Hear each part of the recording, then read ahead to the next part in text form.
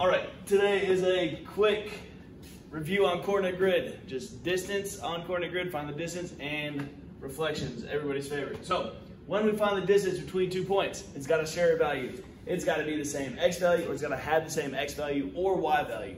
This lets us know whether it's a straight horizontal or vertical line. So look at the first points. It shares an x value.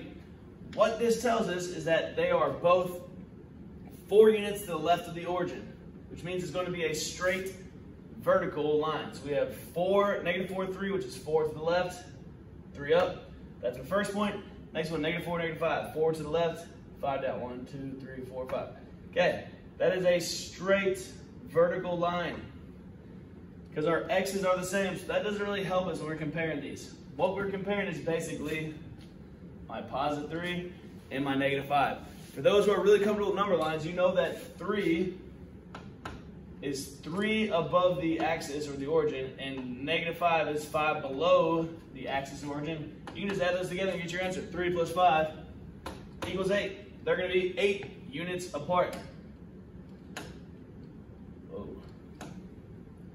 Make that prettier. All right, 8 units. Now, the fail-proof way is actually plot the points like I did here, and then just count the number of jumps and the number of units away. So you don't start counting until you actually move your pen or pencil. So it's 1, 2, 3, 4, 5, 6, 7, 8. Again, you get 8 units apart. All right, now a quicker way, like I said, the negative 4s don't really help us. That just lets us know it's a straight line. If you know that we're doing with the y's, with the y values here, you just make a quick number line off to the side if you don't have a coordinate grid. You know, one's positive, one's negative, so we can make 0, 1, 2, 3 above, and then 0, negative 1, negative 2, negative 3, negative 4, negative 5. And then we just made a quick number line. You can count the points here and still get 8 units for that guy. Same thing over here. This time our y values are the same, which means they're both going to be 6 units above 0 or above the axis, which means it's going to be a straight horizontal line.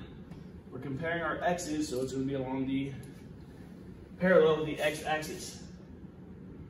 So, negative 7, 6. 1, 2, 3, 4, 5, 6, 7 to the left. 1, 2, 3, 4, 5, 6 is my first point.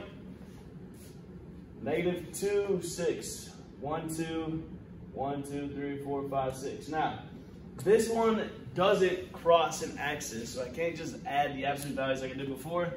So this one might be easier to just count 1, 2, 3, 4, 5 units apart. The only time we can add the absolute values like we did over here is when one's a positive and one's a negative integer. All right, now with reflections. Remember, with reflections, it's got to be the same numbers in the same order. Like if we see a 3 and a 4 here, we know it's not a reflection because it's not some kind of 3 and 5. Only one of the values is going to change. So the first thing we're going to do is plot 3, 5. We're going to do it the long way first. 1, 2, 3, 1, 2, 3, 4, 5. My point is right there. Okay, if we reflect across the x-axis, this is the x. So if I move this point across the x, I literally have to jump down here. Let's make this different color.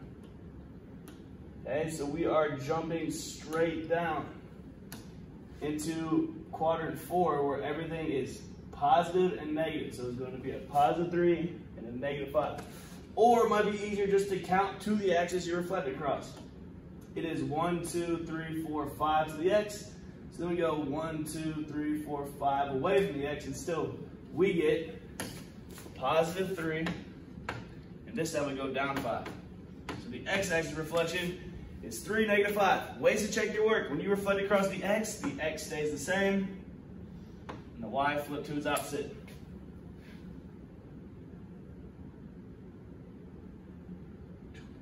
All right, if this was a y-axis reflection, we will just count to the y. This is 1, 2, 3 to the y. So we'll go 1, 2, 3, cross the y in that quadrant.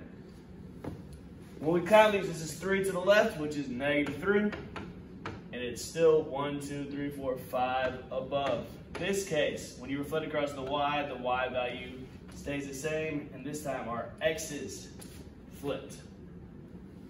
Also, we know if we jump across the y, We end up in quadrant 2 where everything is negative, positive.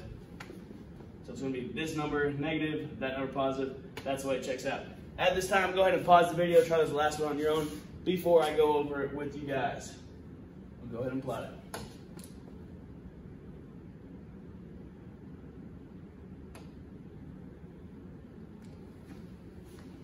All right, if you plotted that, for the x-axis, it'll go straight down where everything is negative, so that would be -4, -2. X's stay the same, y's flipped. Y-axis reflection, the y's stay the same. This time, the -4, it'll jump across the y to quadrant 1 where everything's positive, so it'd be +4, +2. Hopefully that was a quick and easy review. Good enough for you guys to go ahead and complete the assignment in Canvas.